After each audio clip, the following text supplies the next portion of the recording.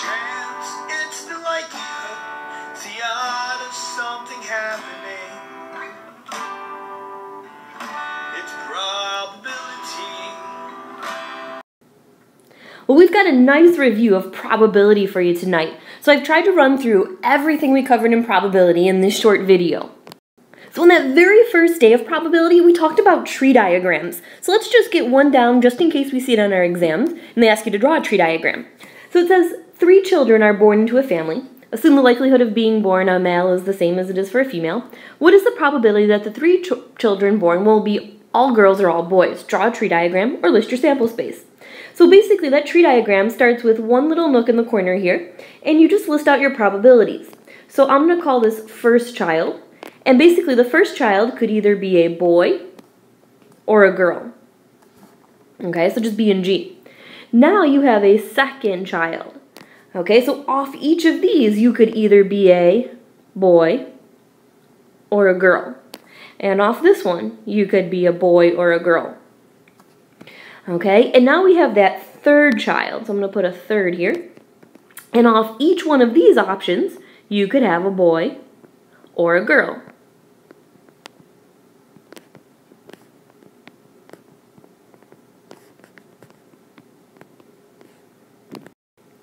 So now your tree diagram is complete, and again, these right here represented first child, second child, third child. And the question says, what is the probability that all 3 will be girls or all 3 will be boys? So let's start with all 3 are boys, and just basically follow your line. Boy, boy, boy, that's 1. And then it doesn't happen again, or you could have girl, girl, girl. So I would say that's a total of 2 out of, and basically you're just going to total up this last column, 1, 2, 3, 4, 5, 6, 7, 8, out of 8 options, so 2 out of 8 would all be boys. Or girls, I guess we should say, boys or girls. And again, that's completely all boys or all girls. Alright, after tree diagrams, we dove into something called permutation versus combination. Okay, so let's just get this neatly in our notebook, and I've listed a few things out to help you keep them straight. Permutation is when order matters. And we look for the 3, the key P words, position, placement. Okay, and probably the biggest example is your combination locker. In fact, it's very misleading because it's not a combination at all. When you turn that lock, the order matters. So it's actually a permutation lock. Okay, a combination, on the other hand, order does not matter. So for example, keywords to look for are committee, team, group. All right, example number 1. From a club of 28 students, a president, a vice president, and a treasurer must be chosen. In how many ways can this be done if no student can serve in more than one position? Now, again, I'm just looking for keywords. Do they give me positions or placements, or are you picking a group, team, or committee? Well, to me, president is a position, vice president, and treasurer are all positions. So I'm going to use a permutation here. Now, I just want to remind you, the total goes out front, and how many you want to happen is your second number. So I'm going to say there's a total of 28 P for permutation, and I'm only looking for 3 of them: president, vice president, and treasurer. And basically I would just type this in my calculator. Again, a quick refresher, you would start with the 28, math, probability, would get your NPR, and then type in the 3. And I'm going to skip that part because, again, I'm assuming you can do that on your own. Let's take a look at another example. License plates in a certain state consist of 6 characters, each of which could be a letter or a digit. If any of the 10 digits or 26 letters can be chosen, determine how many license plates can be created if the following criteria happens. Okay, the first 4 characters must be letters. So what I do is I draw out 4 lines, and then I'll just make a note to myself, these are letters. And the last 2, because we had a total 6, have to be digits. I'm going to put a D there for digits. Let's see, repetition is allowed for numbers, but not letters. Okay, so you can repeat the numbers, but not the letters. Now, they were pretty generous and told you there's 26 letters in the alphabet. Again, that's something you should know. And they told us 10 digits. Now, most people remember 1 through 9, and they like to say 9 digits, but don't forget you have a 0, and that's where the 10 digits come from. All right, now this is pretty simple. The letters cannot repeat. So there are 26 letters to choose from for the first one. Now let's say you use the letter M. How many letters do you now have to choose from? Well, if you can't repeat, you've got 25, and then 24, and then 23, because you cannot repeat, and there are time signs between those. Now, when we talk about the digits or the numbers, repetition's allowed. So you have 10 digits here, you use one, but you're allowed to use the same one. So I'm going to do times 10 again. And again, I would just carefully type that in my calculator to get my answer. All right, one last one here. A florist is creating bouquets of red, yellow, and white roses. If there are 5 red roses, 4 yellow roses, and 8 white roses to choose from, how many different arrangements can the florist make using 2 of each color? All right, so basically you have to collect 2 of each color. Do you have a position or a placement? Okay, are they talking first place, second place, third place, or president, vice president? No, you're just picking a group of roses. Okay, so I would say this is definitely a combination, not a permutation. Now, it says you're going to pick 2 of each color. So let's start with the red roses. Okay, out of the red roses, there's a total of 5, and I'm going to choose 2. Out of the yellow roses, there is a total of 4, and I'm going to choose 2. And out of the white roses, there's a total of 8, and I'm going to choose 2. Now the question is, do you add these or do you multiply these? All right, so again, let's make a little note here. If we say and, we're going to multiply, and if we say or, we're going to add. Now, I didn't necessarily see and or, but let's use some common sense.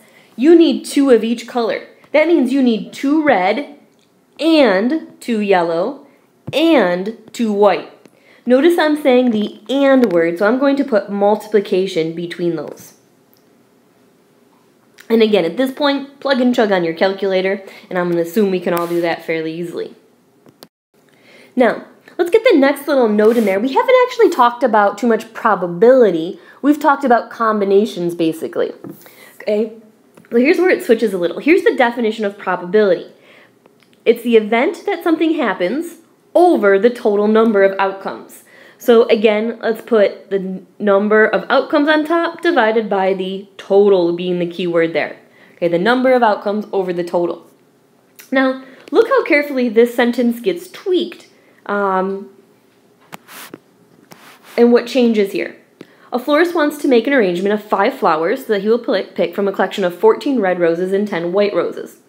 Which of the following calculates the probability, notice this word's now involved, that was not involved in our previous questions, the probability if the flowers are chosen at random, and the arrangement needs to contain 3 red and 2 white. Alright, so there's a lot to take in here. So let's start with our red roses. We need 3 red, and there's a total of 14. Okay, and again, you're not naming positions or places, you're just picking a group of roses. So I'm going to say 14, C3. Now I need 2 white roses, and there was a total of 10, C2.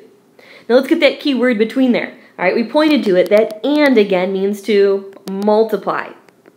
Now a lot of people want to stop there and be done with it, but you don't actually have a probability at the moment.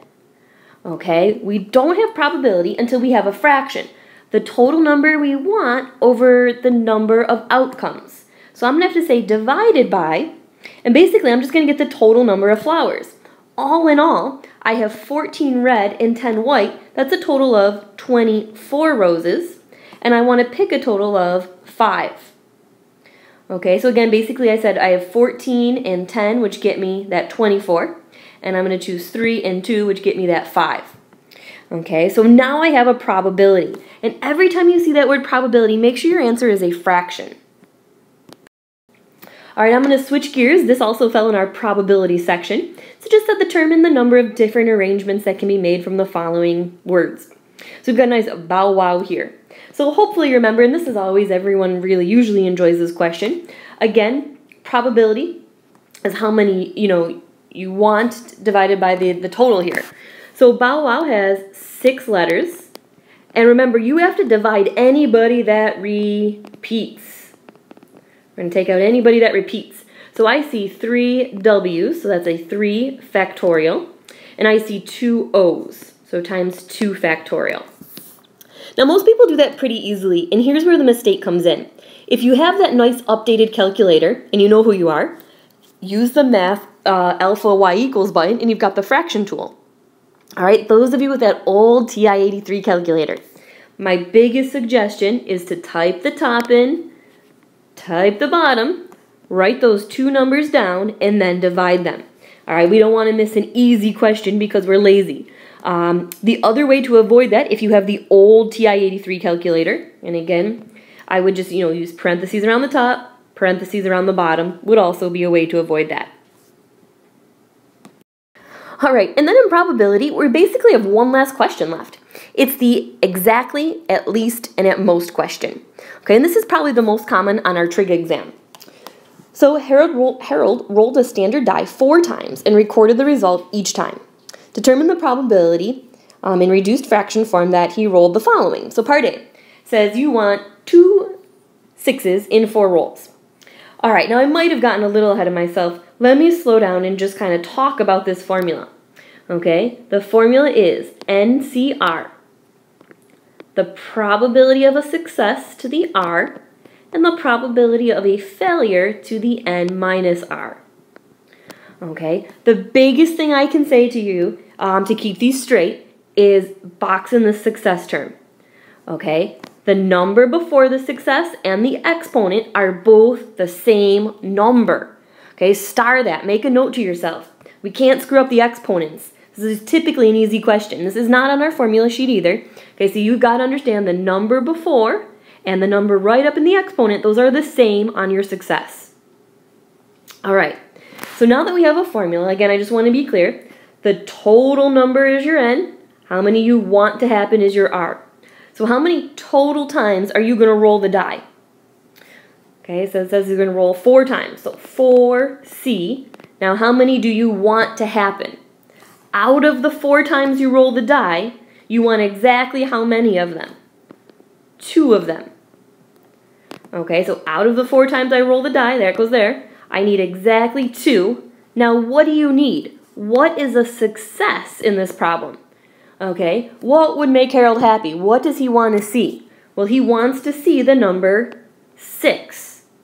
Okay, so how many ways can Harold roll a 6? Well, on a die, there is 1 6 out of the 6 sides.